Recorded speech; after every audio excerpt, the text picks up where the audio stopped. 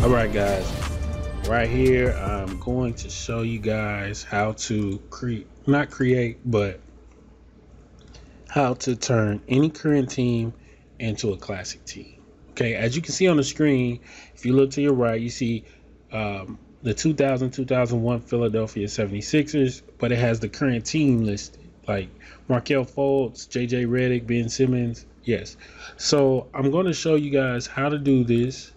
Let's see. Yeah, and then here I got the Charlotte Hornets. As you can see, Dwight Howard, Malik Monk are on there. There's no way that's the 03-04 Hornets. Anyway, I don't even think there was I don't know. But I'm going to show you guys how to turn a current team into a classic team. So right now we're on the classic teams.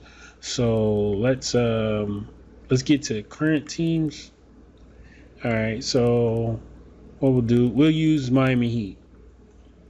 So for the Miami Heat, so what I'll do is I'll pull up Cheat Engine, and this cheat table is the same cheat table that I made a video about earlier that unlocks the hidden arenas.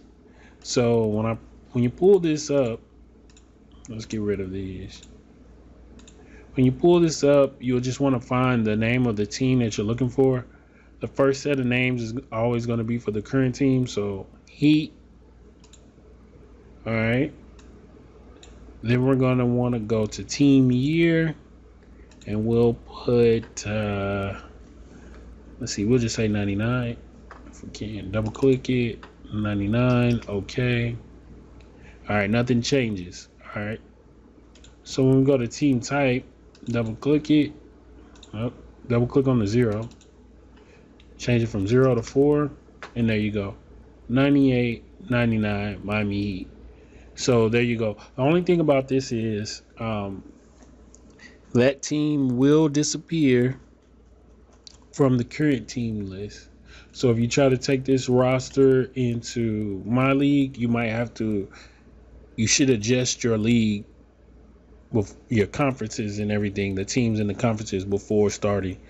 Now this works really well if you go and download my roster that I put online with all the unlocked teams. If you go and download that, this method will work really well with that, because that has a lot of open slots that you can use for adding your own classic teams.